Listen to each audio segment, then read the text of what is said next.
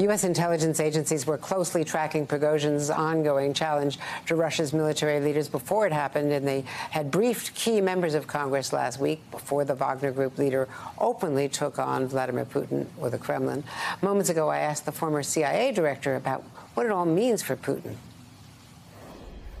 The situation is highly dynamic. I don't think the threat to Putin's rule is by any means over at this point. Joining me now is one of the top lawmakers in the Gang of Eight who were briefed on Prigozhin's plans, Democratic Senate and Intelligence Committee Chairman Mark Warner.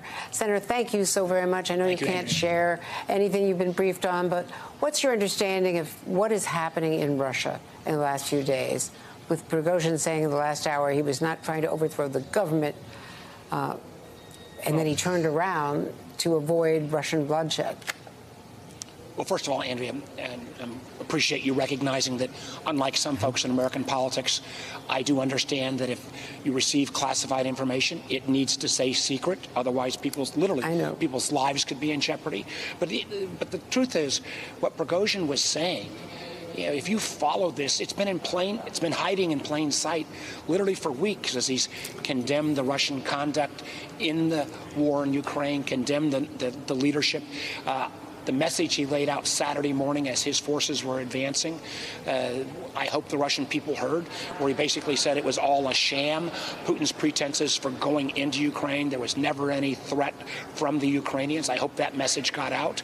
I think it's remarkable, though, that with a relatively small number of troops, he was able to take over Rostov. Now, Rostov was the command center for the whole war in Russia. War in Ukraine.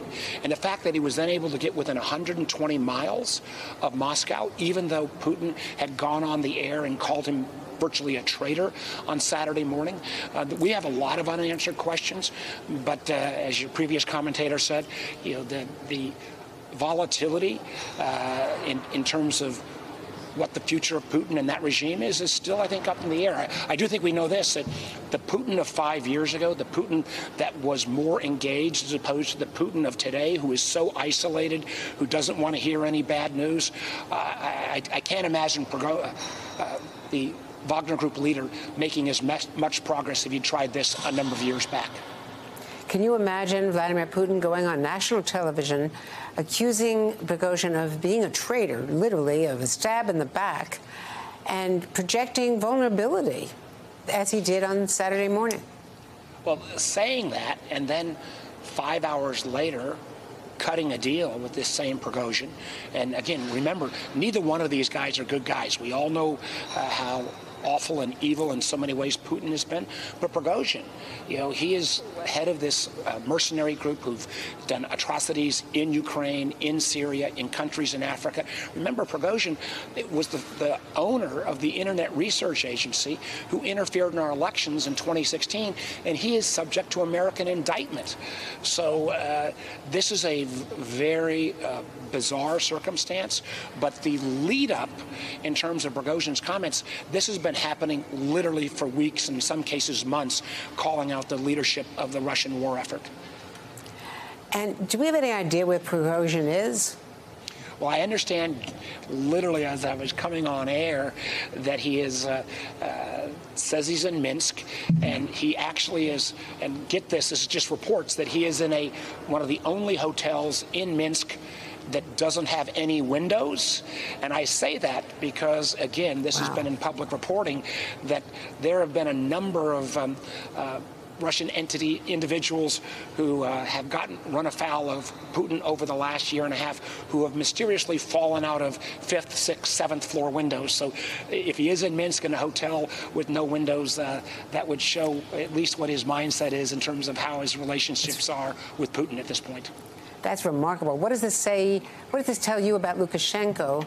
He's been an ally, a vassal, if you will, subject to Putin.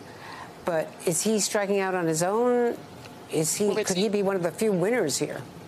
Well, remember Lukashenko, when there were actual elections in Belarus, all of the outside observers said Lukashenko lost. So following in that kind of oligarch autocratic system, he stayed in power with support from Putin. So the fact that he somehow magically brokered this deal when the Wagner forces were literally about 120 miles outside of Moscow, and those who said, well, Prigozhin's comments this morning saying he didn't want to have any bloodshed. Well, I believe this doesn't come from intelligence. This comes from your network and others who showed images of explosions in Russia, showed images supposedly of Russian helicopters being shot down. This sounds like it was a giant mess that everybody's trying to reframe and rewrite the history of what was literally happening real time around and watched by the whole world literally within the last 48 hours. And what percentage would you put on Putin not trying to somehow retaliate against Prigozhin and permitting an armed force to coexist with his military? Could Shoigu tolerate that? Well, Shoigu, who is the defense head, had been trying to force these mercenary forces, the Wagner forces, to sign a contract and fall under his normal chain of command. Prigozhin and his forces said no, and that was one of the to this effort.